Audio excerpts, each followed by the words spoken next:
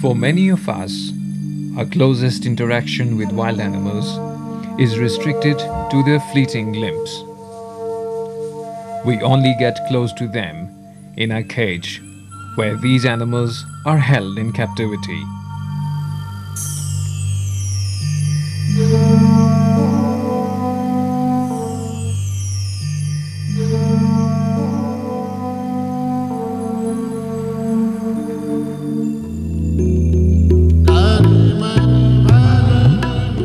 Jammu and Kashmir has always been an explorer's paradise. As one crosses the Khardungla Pass, which is considered by many to be the highest road in the world, we experience a new dimension of life.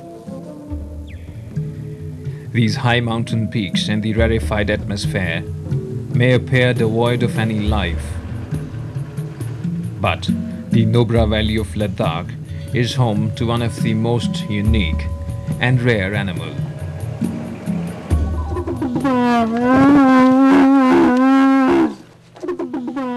A Bactrian camel has just made its presence felt in its vast desert home.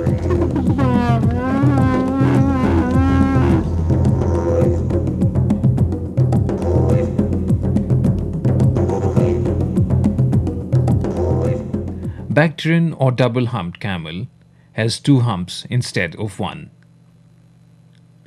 Originally found in the Gobi Desert of Mongolia, the Bactrian camel came to Nubra Valley of Ladakh from Yarkand almost 200 years ago.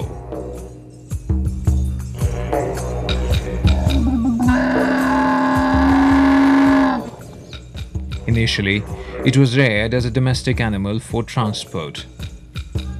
But as the Silk Route lost its importance, the camel was left to fend for itself.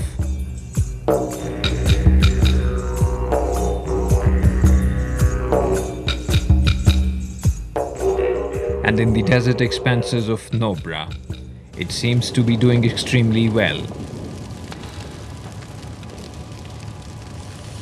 and has since become an integral part of the rich wildlife here.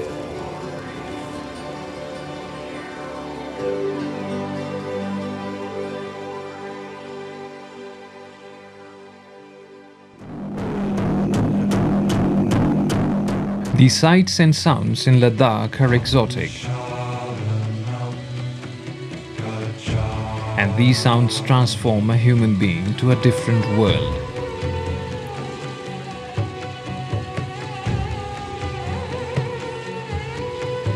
A river tern is trying its luck to catch a fish in the mighty Indus. But a wild ass or Kiang seems to be interested in something different. The Numa Valley, which forms a part of Changthang Plateau, is famous for more reasons than one. This fertile plateau is not only home to the most diverse forms of birds and mammals, but is known as the only place where the state bird of J&K, the black-necked crane, migrates and nests for a brief period during the summers. The black-necked crane is a rare and threatened species of alpine crane. It migrates from the tablelands of Tibet and nests in the marshes and bogs of Hanli and Numa.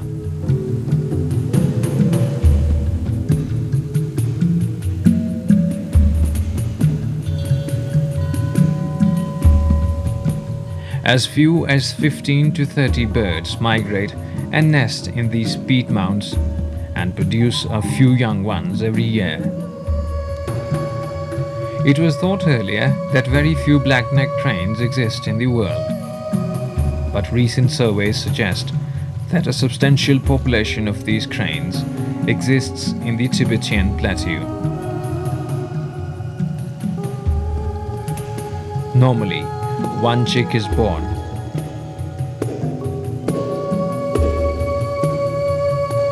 The black-necked crane has by all means become a special symbol of conservation and protection. The temperate forests of Kashmir are a fusion of million colors.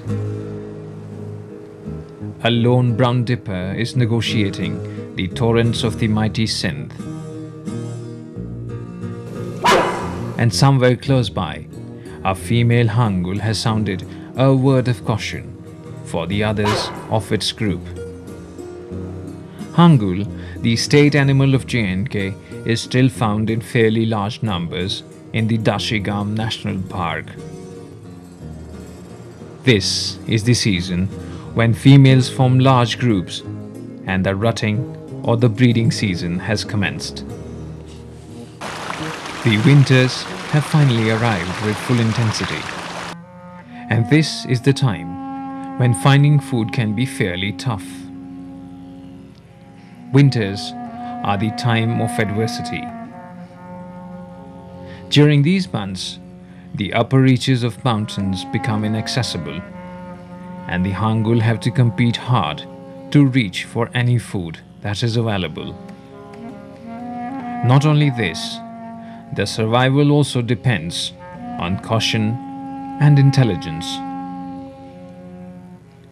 This group of hangul has very much sensed the presence of a leopard around.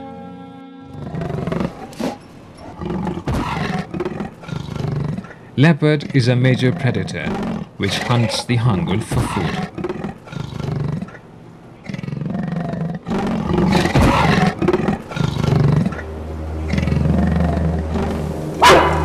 The hangul's senses have cautioned it, and the fact of survival indicates that it is time for the group to move to a safer area.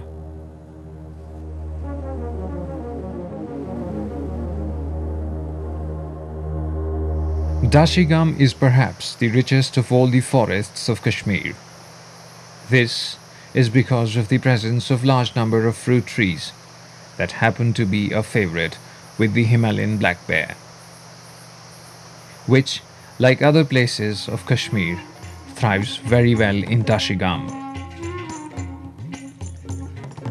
Very different from the brown bear, the black bear is omnivorous. At this time of the year, as through all the summer, the bears are busy looking for food. Black bears consume enormous quantities of food every day. This would help them in building several layers of fat, which the bears will use during the extended period of sleep in the winters. Bears normally have a very bad sense of sight and hearing, but they have a very strong sense of smell. Although essentially nocturnal, the black bears of Dashigam are relatively active during the daytime, a phenomenon which is typical to this place.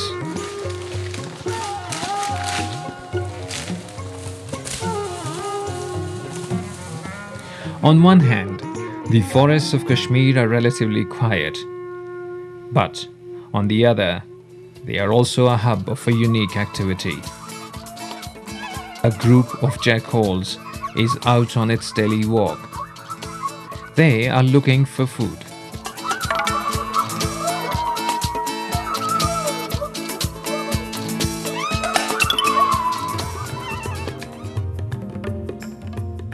No other place on this earth can speak of such vivid diversity of colors.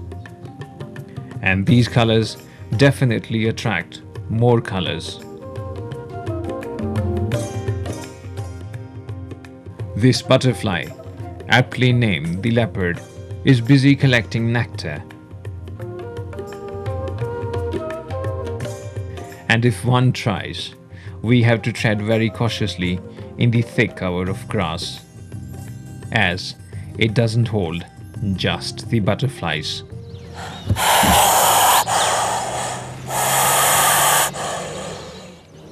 In these forests, at least 2 species of poisonous snakes, like the viper, are found.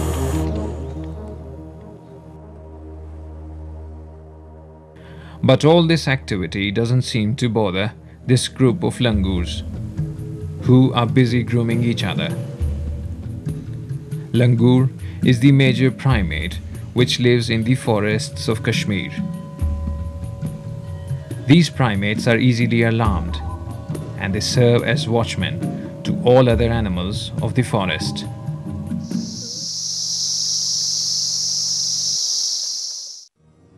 The Valley of Kashmir is perhaps best known for its wetlands.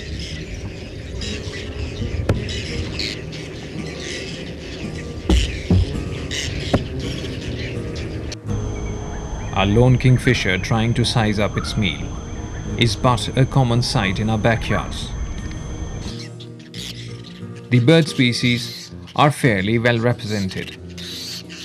While many of them are resident, many others, like the whiskered terns, migrate every summer to our lakes and wetlands with a single-minded approach to breed and reproduce. The whiskered terns are strong flyers. The tern chicks grow fast on their essentially protein diet, and within a period of 2 weeks, they are ready to test their wings and fly back to the plains.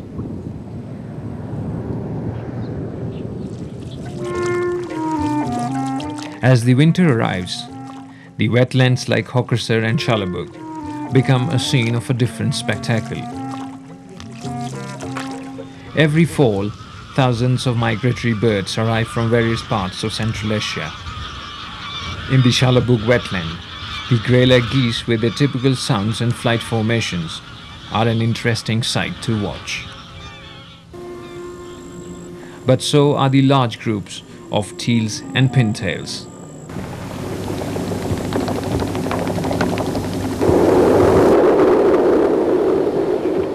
Amongst the various species that overwinter in the Kashmir wetlands, the mallard even breeds here in fairly large numbers. The domestic duck is thought to have evolved from the mallards. Apart from the mallard, the coots also breed in our wetlands in fairly large numbers. While coots are a fairly common sight, in the last few years, birds such as the greylag have become slightly rare and restricted.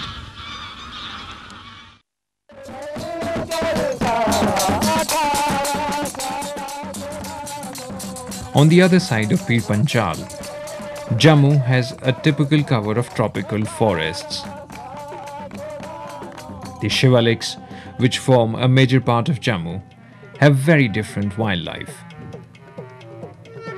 Monkeys, of course, are the omnipresent symbol of the Jammu region and can be found almost anywhere.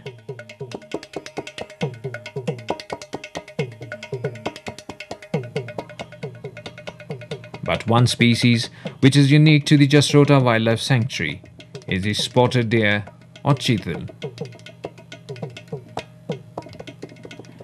Spotted deer is very common in the plains of the subcontinent. But in Jammu region, not more than 80 individuals survive on the foothills of the Himalayas in Jasrota. Cheetal has been a part of our folklore. The thick underbrush in the Jasrota Wildlife Sanctuary is an ideal spot for them. These forests provide the cheetal with a variety of diet and protection as well. Spotted deer, like all other herbivores, are very shy animals, and even the slightest disturbance can set in a mad scamper. The forests of Jammu are also home to a very large antelope. The blue bull or nilgai is the largest antelope in the Indian subcontinent. The female nilgai are relatively lighter colored, while the males have a dark greyish color which almost gives it a bluish look, thus earning it the name nilgai. Nilgai normally live in open grasslands, but have adapted well to the thick forests in the shivaliks.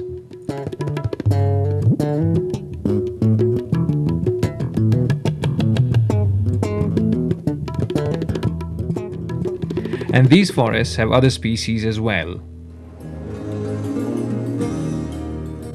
like this porcupine, which has left its daytime resting place in search of food.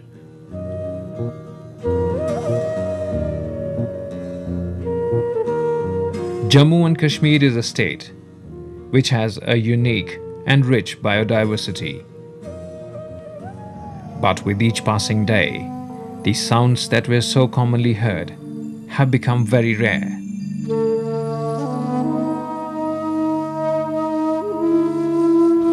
The choice now is entirely ours.